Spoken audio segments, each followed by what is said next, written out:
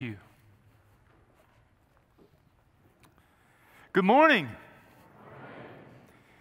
Our reading today will come from Amos chapter 5, verses 21 through verse 24. I'll be reading it in a moment or two in the context of the sermon. I would ask that you would bow your heads for a moment and let me pray before I begin. God, thank you for this beautiful anthem, for this beautiful church, and for this challenging word that we will hear today from the prophet Amos. As we take another step in this series, may you speak to our hearts and guide us and direct us by the power of your Holy Spirit. Lord, may you take the humble word I prepared, animate it, empower it, and strengthen it through your Spirit. In Jesus' name we pray. Amen. Into last week, one of the caseworkers for Youth and Family Services came to the church and brought a young man with him and explained to me that he needed some help because he had no place to stay that night because he had run out of his monthly check money and it was cold and wanted to know if we could help. Now this young man is not a stranger to me. It's someone that Kevin and I, or Whitney, are very familiar with, that we have an ongoing relationship with for more than 12 months. And so because it was a cold day and because it's just what we do when we can is we help. So he got in my car, and on the way to where he had been staying, I was going to go and pay for his rent for another 8 days, because he's in process of getting some permanent housing. And they keep delaying the permanent housing because of various circumstances. So on the way to taking to where he's staying, I said, "When was the last time you had something to eat?" He said, "A day or so ago." That's because where he's staying, it costs him $850 a month to stay there, and he gets a check once a month for $900. That's his only income. Can you imagine living on $50 a month? So we went to Brahms. I bought him a bag of burgers. I said, "You can put the other ones in your refrigerator. It's 6 burgers and, a whole bunch of French fries," and got him the biggest drink we could get with no ice to maximize the drink. And we drove over to a place that's less than a mile from here. Stays in a place called Studio Star. You probably have never been there. It's on the other side of Yale, behind the Quick Trip. And let me just say this about Studio Star. When people fly into Tulsa, or people come to vacation here or come to visit here, they don't stay at Studio Star. Studio Star is a place that is kind of a place where you go when you have no other place to go. And they offer a good service to people who have no other place and no affordable housing. And people, it's very transitory. When I got over there, the caseworker met me over there, and I found out that he has a lot of other people that live there, and he spends a lot of time over there caring for people. And this caseworker is a hero, probably paid very little bit of money to do a lot of good work for people, trying to help them put resources together and match people with resources to get people help when there's not a lot of money to help people. So I pay the rent, and it's not the first time I've done that. We've actually been taking care of his rent for over a month in this place. And it's just an assault to the senses, this hotel. Just to be honest, it's an assault to the senses. While I was there, a guy came in with a big crate, a dog crate with 2 puppies in it, and said, and I don't know why this bothered me so much. I mean, it bothered me that he had no place to stay, but there was something about somebody bringing in a crate with 2 puppies in it and then trying to give them away, saying, "I got some puppies for free. Anybody want a puppy?" And just the whole situation, there was just so much desperation in the situation. Honestly, I'm an emotional person. I'm not one that cries very often. But in my way home in the car, I just teared up. It just broke my heart. Broke my heart. Now, this individual that we're helping, if you were to meet him, you might immediately, on some days of the week, you might think he was drunk or drug addicted. But he doesn't drink any alcohol. He doesn't do any drugs. He suffers from mental illness. But once a month he gets a shot, and it's a really horrible shot that impacts his clarity, his thinking, and he shakes, he gets feverish, and he can't talk. But if you just saw this individual on the street, you would think he was addicted or an alcoholic or something like that, and, was on the street because of that reason. But in order to be able to help someone like my friend and our friend, you got to know their story. And the reality is there's people all over our community who have stories that we just don't know their story. We're quick to form judgments from the comfort of where we live. And I tell you the story not to pat us on the back or to say, oh, look at the good we're doing, or anything like that. I tell you the story because in our community, and you know this, there are people within a mile here who are living a very different story. And thank God for all the people in our community, social workers, people like the Kaiser Family Foundation and churches and Iron Gate and all the things that we try to get involved with. We had people today at Iron Gate feeding today. They put up 221 people over the cold snap in hotels. We support them. Thank God for those individuals. But the reason I tell you the story is to remind you and to bring to your attention that there are people in our community living very different stories, and that if we're going to do something to truly change this situation, it requires a lot of effort. Because people get into this position not overnight. This individual comes from a long family, a long history of mental illness, and has been in and out of homes for decades. I want to tell you, I got a phone call with Brad Johnson, who's the founder of Eden Village, and we're trying to match this person up to get the tiny home that we purchased as a church, and we're going to put him, if we can, if he meets the qualifications, put him in that tiny home, and you're going to get to be a part of that celebration if we're able to make that work. You see, helping people doing, and let me use the word justice. Justice is loving your neighbor and doing the right thing to help make things better for other people who are not having the same experience as you are. Justice is giving God what God wants. It's not easy. It's more than just giving someone a handout. It's not charity. It's seeing the dignity in another human being and then helping them get up on their feet and do the right thing. We've been talking for over a month now about virtues and forgotten virtues. And there are 4 cardinal virtues which Christian philosophers, all the way back to Aquinas and Augustine, and all the way back, who have been saying that these are 4 virtues that all the moral teachings of Scripture rely upon. They're the hinge of them all. Prudence, which is how we make decisions based on God's wisdom. Temperance, which is exercising self-control. Fortitude, which is courage and resilience. We're talking about next week. But today it's the one on justice.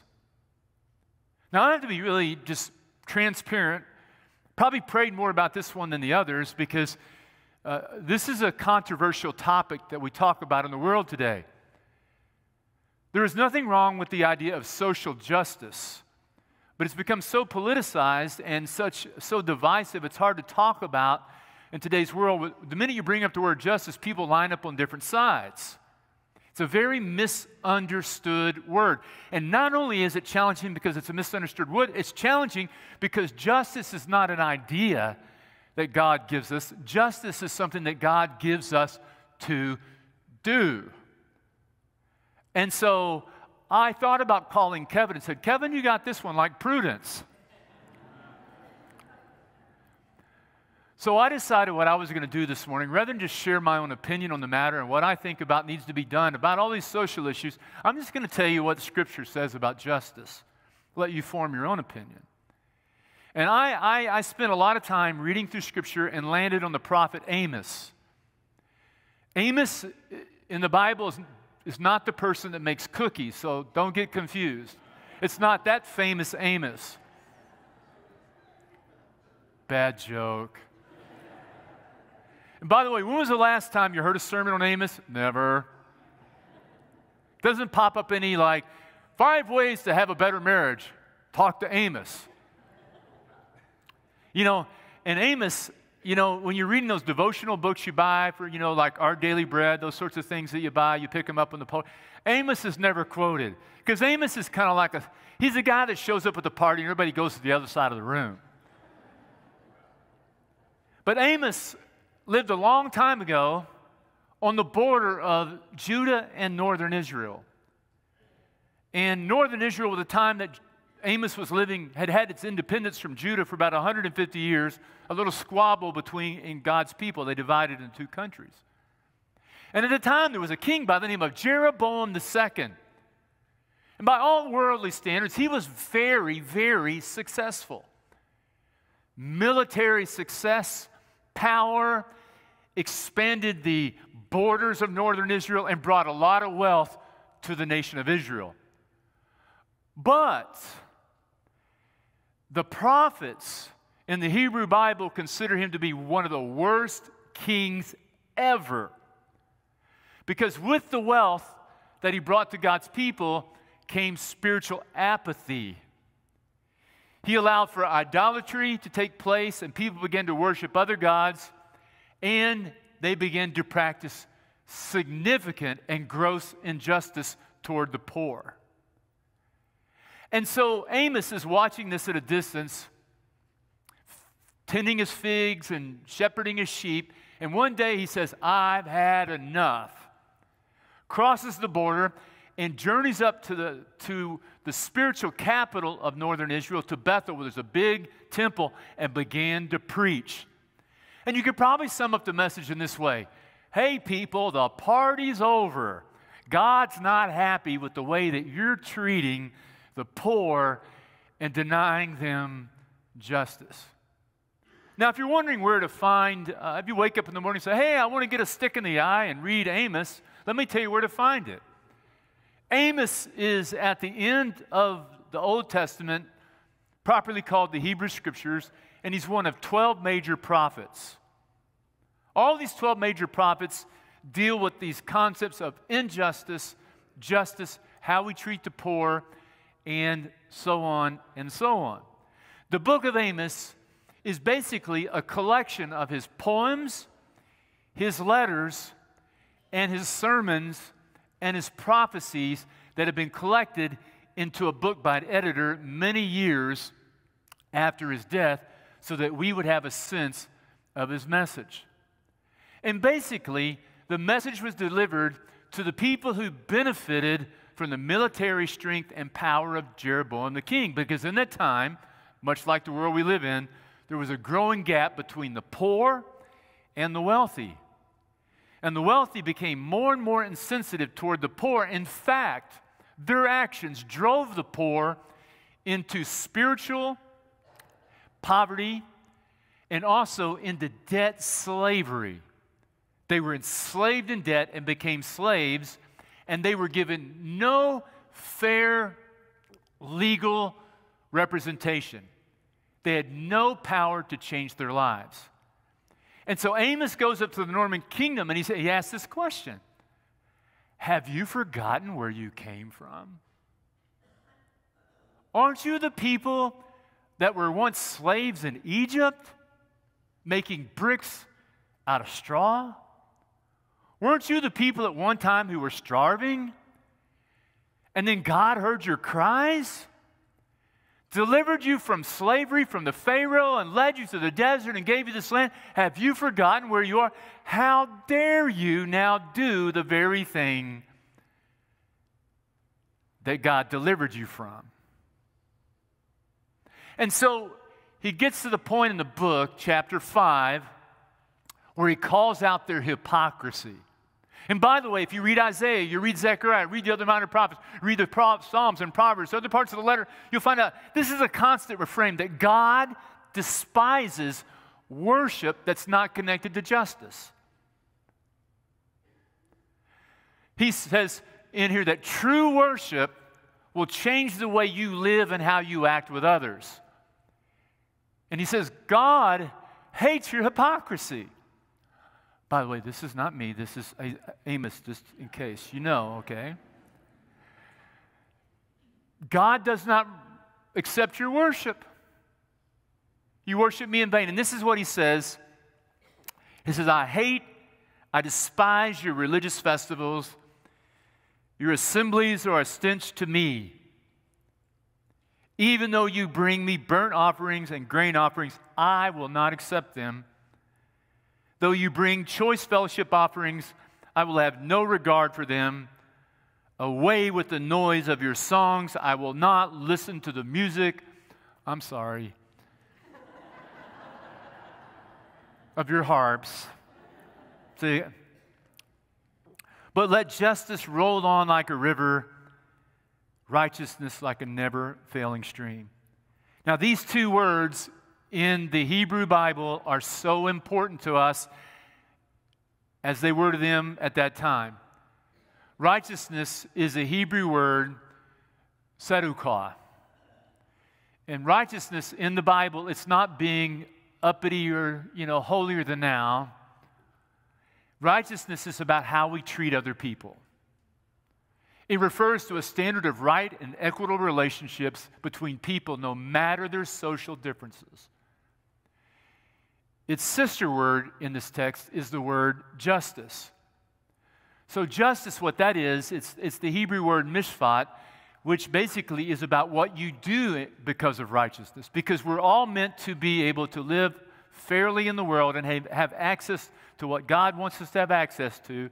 Justice then refers to the concrete actions that we take to correct injustice. So put aside everything that you hear on the news or in the papers or just in conversation. Let me give you a biblical definition of justice. The biblical definition of justice is that justice is God's expectations for right relationships among individuals and societies, emphasizing personal integrity and fair treatment for all, especially the poor and the left behind. This principle reflects God's own character and concern for how people treat each other, particularly the most vulnerable, and calls them to take action to make things right. Now, this is the biggest obstacle I have in talking about this, other than the politicalization of good Bible words, is that Christian people today tend to think of justice as just one part of God's Word, or optional or secondary.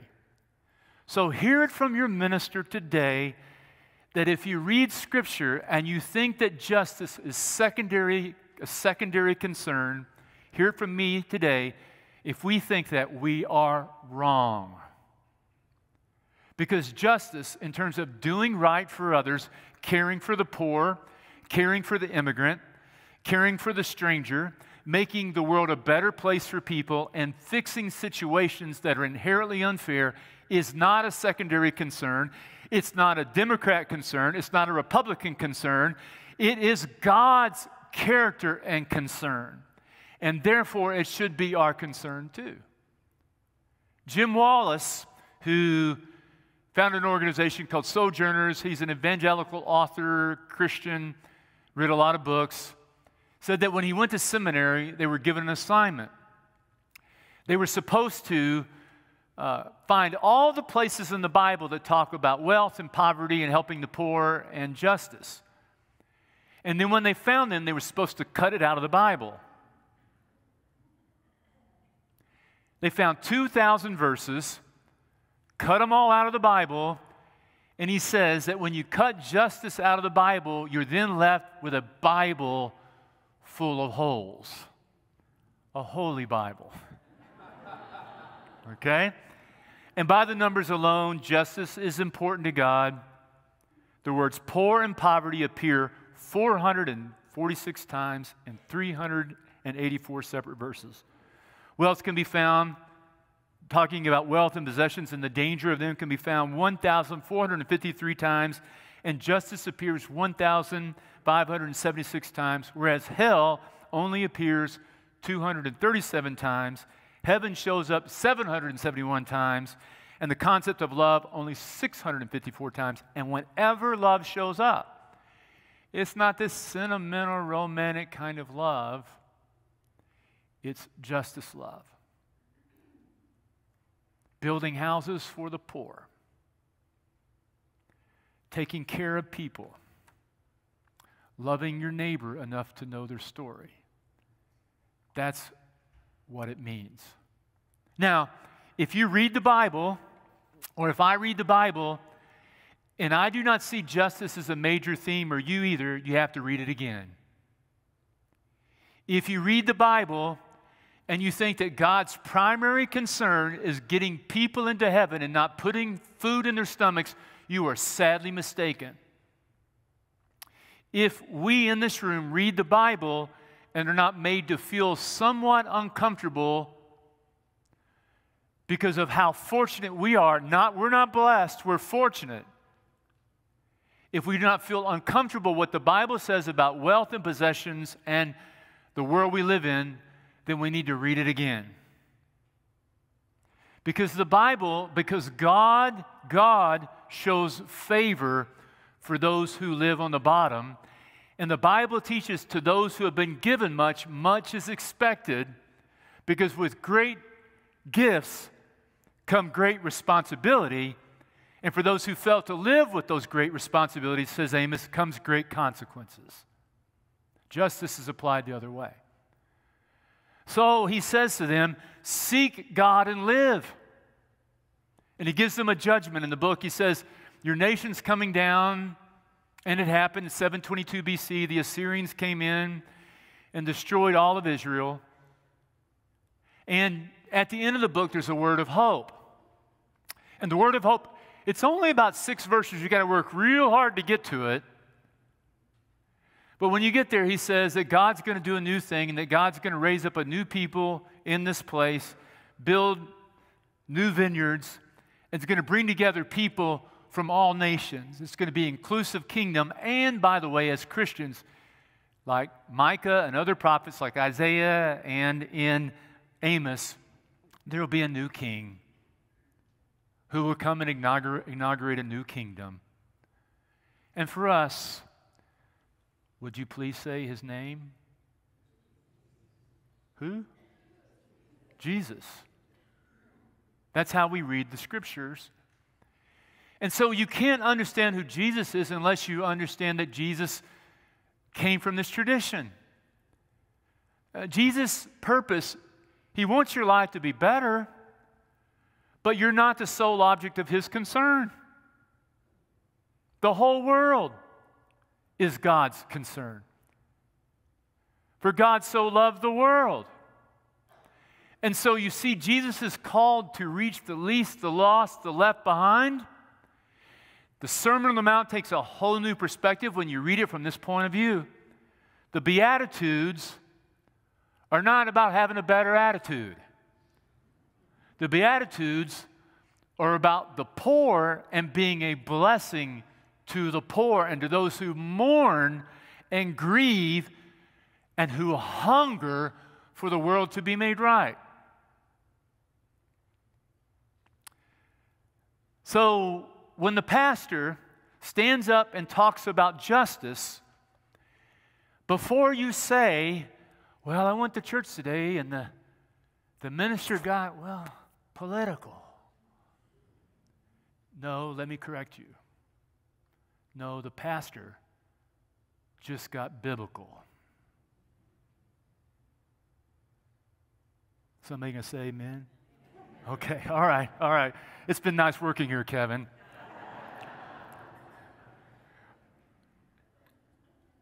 Scott is a member of our church. Scott Grindle attends the first service. He's a new deacon. 18 months ago, God put a burden on his heart to become a volunteer for CASA. CASA, Court-Appointed Special Advocates. There are more than 1,000 kids in this county who are in the foster care system who are leaving behind abusive homes. There are over 1,000 of them that are waiting for a CASA volunteer. CASA volunteer, like Scott, goes through 30 hours of training to learn how to hear the stories and to walk alongside children who have been the victims of abuse or have witnessed abuse in families who have been removed from their families. These are the most vulnerable people in our world, children who cannot speak for themselves, caught in the foster care system and in this going back and forth. Scott's calling responsibility as an advocate is to spend upwards of 15 hours a month or more with these children and to be their advocates. When these children end up in the court, Scott is there to speak for them and to speak on their behalf. I asked Scott, why do you do this? He said, I just have always been taught as a Christian that when you see something that needs to be done, you just need to do it. The problems that are going on in our world are not going to be solved with all the hateful political climate that we see in our world. It's not going to be solved by our government, but by God's people being God's people in the world and standing up for people who have no one to stand up for them, and then we doing what we need to do the right thing. Putting a house in Eden Village isn't going to change the whole homeless population, but it will for that one person. And by the way, you know who we're trying to put in that house? The young man that we put up in Studio Star for a month, called Brad Johnson this week, said, Brad, can we get our friend in this house? And we're hooking him up with we hope he qualifies. If he does, there's going to be a party, and you're going to be invited when he gets the keys to his first home. And Brad Johnson didn't work for the city government to fix a problem. He retired from his business, sold his business, and took his money and bought a piece of land. He's got his name all over it and just doing what he can. It's messy. It's not easy to do justice. But that's what it looks like.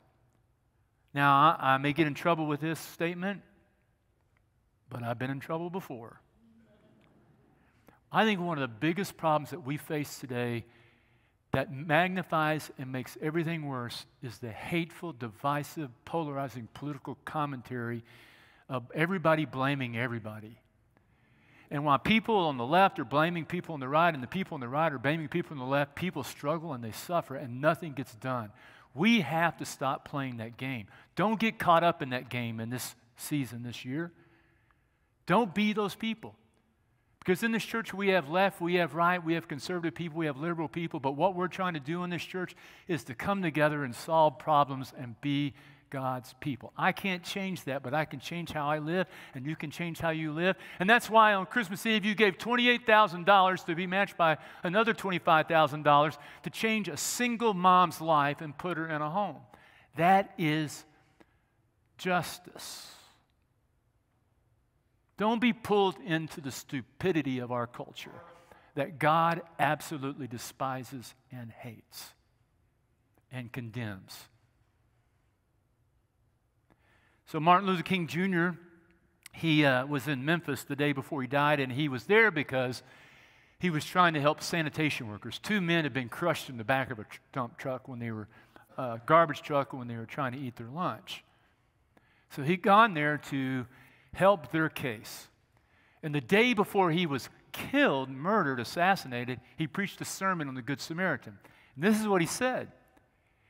He said, those religious people saw that man in the ditch, but they didn't help him because they looked at that man in the ditch and thought to themselves, if I help that man, what will happen to me? But the Good Samaritan, on the other hand, looked at that man in the ditch and said, if I don't help that man, what will happen to him? Do you know what that is? Looking at a person and asking the question, if I don't help that person, what will happen to him? Do you know what that is? Come on, say it. What is it? Come on now, what is it? Amen.